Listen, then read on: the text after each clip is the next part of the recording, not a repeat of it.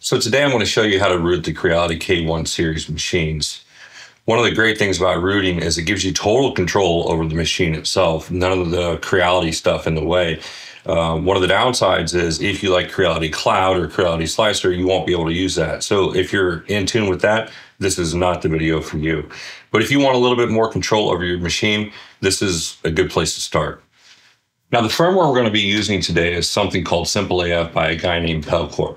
Now this is a Clipper firmware. It has fluid, mainsail, moonraker, and anything you would need to fully control your K1 machine. This firmware is constantly evolving and there's an active community staying on top of any changes or anything like that. So before we do anything, we actually have to get root access to the machine itself. Now, luckily, Creality has made this incredibly easy. So from the home screen, we just hit settings right here and then scroll down to root account information right here. You can just hit this check mark. It's going to say blah, blah, blah. If you mess up your machine, it's not our responsibility. And it will give you a 30-second countdown. So we're just going to let that countdown go and hit OK. And there we go. Now the countdown is complete and it was really obnoxious. Let's just hit OK. And here's the password, Creality_2023. Now that we have that unlocked, we need to go back to settings and go to network. It's going to tell you your IP address for this machine. On this machine, it's 10.1.0.85.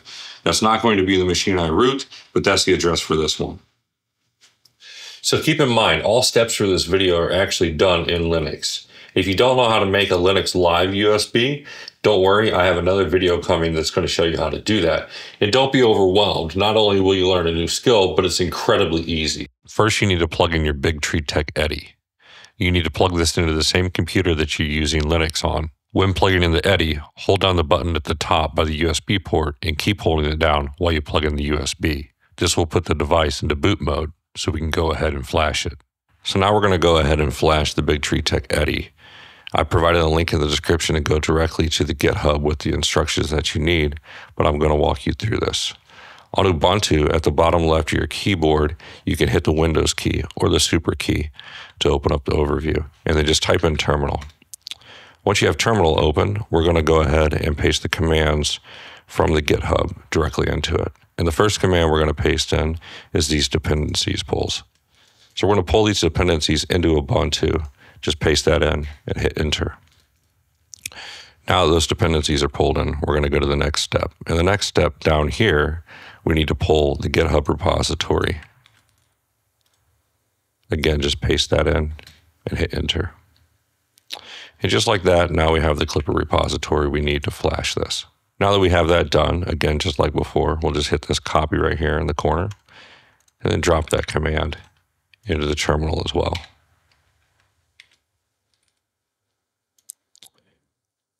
We have 2 more to go.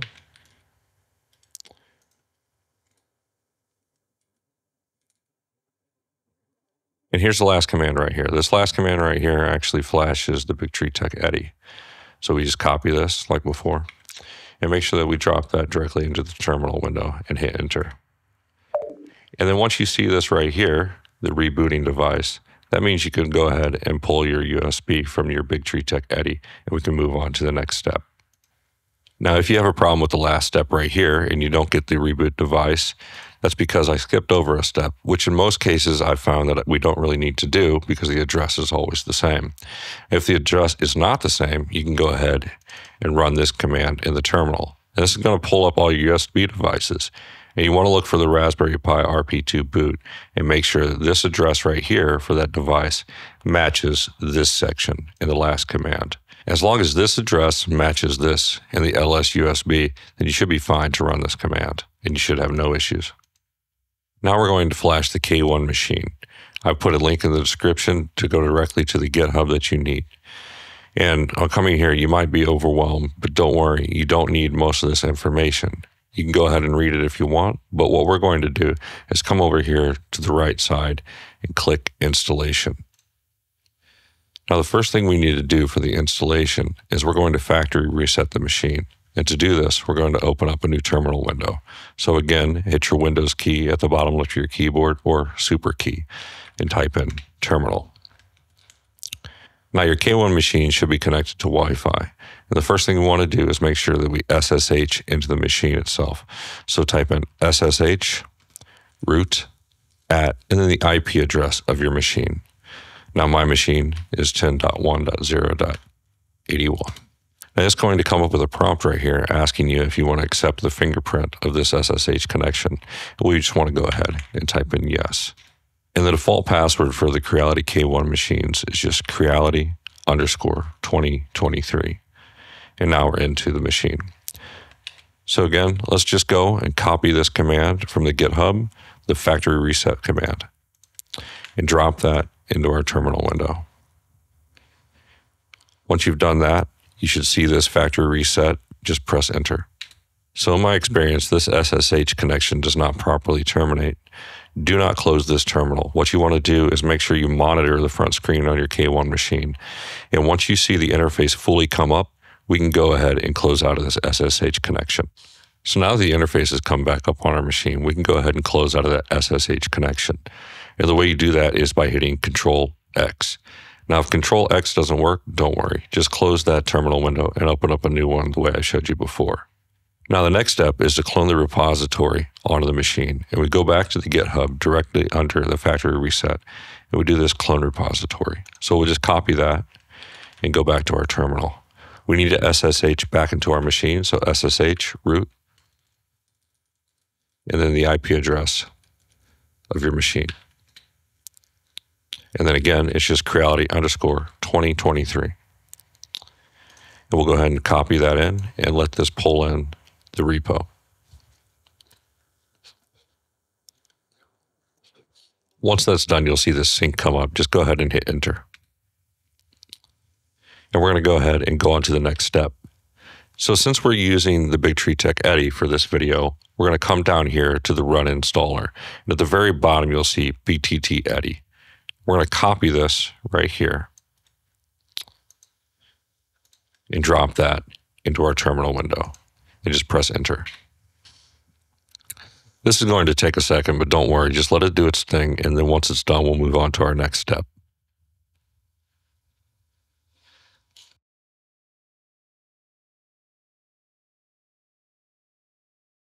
So now that we have our prompt back and that's ready, you'll see this right here to reboot the machine. Now, this is asking you to actually flip the power switch on the back, but we don't want to do that just yet. In the description, I provide a link to another GitHub right here. This is a simple add-on that I've done for SimpleAF. Now, what this does is it adds a few things to make life a little bit easier on us. We have a new Autosave offset for the BTT Eddy. We have our probe calibrate macro, which will walk you through calibrating the probe. And we have a quick start. And the quick start is going to do all the basic calibration that you need to get your machine up and going so you're not sitting there doing a bunch. You can just walk away and let the quick start work. So we're just going to copy this command right here and drop that into the terminal. So now we're done with terminal, so you can go ahead and close that. The next thing you want to do is go and open up another tab and type in the address for your machine. Thankfully, SimpleAF uses the default port 80, so we don't have to type in any ports or anything extra like that. Just type in the address of the machine, and you should see fluid. Now, if you want to use mainsail is provided, and there is a port for that. But we're not doing that today. So here we go. We have fluid open. Now we want to do a few things before we can go ahead and use it. So since we're using the side mount for the BTT Eddy probe, we need to go ahead and change two files. And that would be the BTT Eddy config and the BTT Eddy-K1 config. So we'll go ahead and open this. And you can see these are commented out right here. There's an offset for the probe on the back versus the offset for the probe on the side. So we're going to come right here and we're just going to hit hash and comment those out. And then we'll open these up by deleting that hashtag at the very beginning. And we're just going to go ahead and hit save. We can close that and we can move on to the next one, which is the BTT Eddy K1 config. Now again, we're going to see some code commented out here. This is for the probe that is side mounted. Now, since we're using the side mount probe, we're going to go ahead and uncomment that and move down here to the old one and comment those out. Once that's done, we're going to go ahead and hit save restart.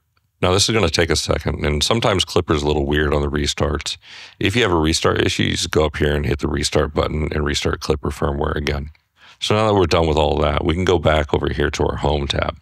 And you'll notice in our Home tab, this looks a lot better than the Creality baked out version of Fluid itself. We have a lot more options, and we can control the machine a lot better through this interface. So now that we have the machine rooted with the new firmware, we need to go ahead and do some basic calibrations. And the first calibrations that we're going to do is the calibrations for the probe. So I'm going to go ahead and show you how to do that now. So I'm going to go ahead and I'm going to open up the interface on my phone. And the way we do that is by typing in that IP address again. So mine is 10.1.0.81. Now you may have a warning saying it's not safe. What you want to do is go to advanced and just hit ignore and proceed anyways. It's just telling you that there's no HTTPS certificate. Now, once you have the interface open on your phone, you want to go down to the macros section. And here's our macros. And we want to hit this Calibrate BTT Eddy. And this is going to open up a new window. And in this macro, it's going to show you all the steps that are required to calibrate the Eddy. In the very first step, we're going to hit step 1 and just home the printer. In step 2, it says close this dialog window and enable force move in the printer's web UI tool section and move the bottom of the probe 20 millimeters away from the bed.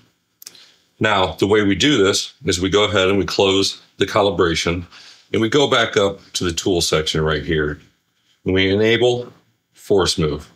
Now, you need to pay very close attention to this to make sure that you don't damage your printer. You can run the bed into the tool head. So just take it slow and make sure that you're paying attention. Now, remember in the Clipper UI, down is up and up is down. It's a little counterintuitive. But now that we have the bed a little bit closer to our nozzle, we can go back to 1. And what we need to do at this point is take a ruler and measure from the bottom of the probe to the bed. Now we're too close right there. We need to be 20 millimeters. So let's go down. And that's almost perfect, but not quite. So let's step it back up.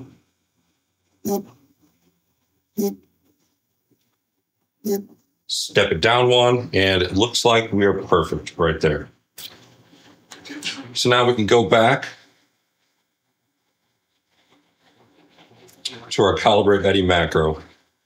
So now that the probe and the bed are the proper distance away, we need to calibrate the drive current for the BTT Eddy. So in step 3, we're going to press this button and the drive current will calibrate and the machine will automatically save the changes and restart. The dialog window will close and we will come back to it. Now the Clipper is rebooted, we'll go back to the Calibrate section of the macros, Calibrate BTT Eddy, and we'll go on to the next step. Now, step 4 is close this dialog window and enable force move in the printer's web UI tool section and move the nozzle where it's about 2 millimeters off the bed. Once it's complete, we'll return back to this dialog window again. So let's go ahead and do that. Back to the tool section, and you'll see that I still have force move enabled. At this point, you want to make sure that you just leave it on 1, and we'll move it down. And right there, we're about 2 millimeters away. So let's return back to the Calibrate window. Now, step 5 is a paper/feeler gauge test to make sure that our offset is correct for the BTT Eddy. Once we hit Calibrate, a new dialog window will open up, allowing us to step down the nozzle closer or further away from the bed. And we'll use either a feeler gauge or a piece of paper to make sure that our offset is perfect where we want it. Now that our probe dialog menu is open, we'll take a piece of paper or a feeler gauge. And we'll put it onto the nozzle and step the nozzle down until we feel slight friction on the paper or feeler gauge. We don't want it to be tight. We just want to have slight friction. So here's my feeler gauge. And I'll begin to step this nozzle down. Take your time and make sure you don't go too fast. You don't want to run the nozzle into the bed of the printer.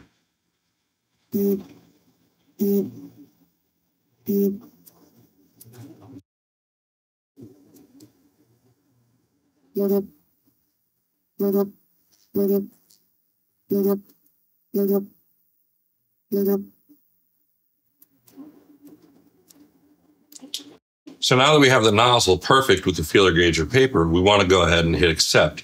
Once we hit accept, the printer will go through and calibrate the BTT Eddy. Once it's done, we want to go up to the top right corner or the top and just hit the save icon to save that. So now that that's complete, I'm going to go ahead and close the printer up and move back over to the computer to show you the last step of calibration, which would be the quick start that we installed earlier. Now that we're back on the computer, I can just come back down to macros and make sure to hit quick start. It's going to open up a dialog window to kind of tell you what's going on right here. Now this process will take 30 to 40 minutes approximately. And during this process, make sure you do not touch, bump, or interact with the printer in any way. Now we'll hit Start Calibrate. And again, once this is done, it will automatically save the settings and just restart the computer. While this is running in the web interface, you will be able to see in the console exactly what's going on. But again, do not touch the printer, do not bump, do not interact with it in any way.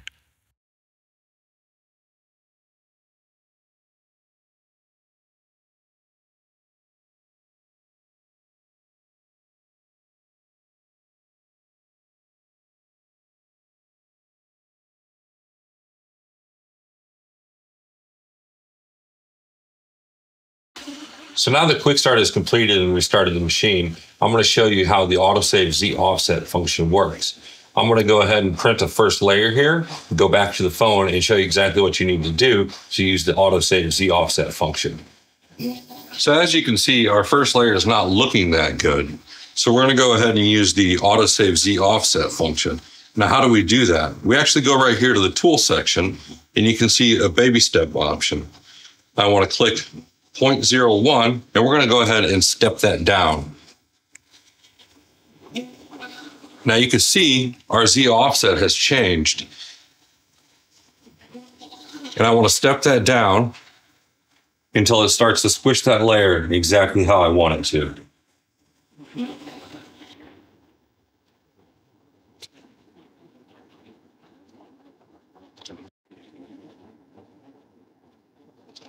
So with the Autosave Z Offset function, every change that you make with a baby step is automatically saved in a variables.config file. Each time the printer is started, that file is loaded automatically, giving you your Z offset. Now, with enough adjustment, you can get a near perfect first layer. It takes time and just be patient with it, but once you're happy with it, that offset will always be there. And if you need to make any adjustments, you can do them with baby steps, and it will automatically take care of it for you. So now we have our machine rooted with custom clipper firmware SimpleAF. At this point, there's nothing really left to do. Just make sure you use that Autosave Z Offset to your advantage. Just take some time and work with it and make sure that you get that perfect first layer. And at this point, there's really nothing left for me to say. So thanks for watching.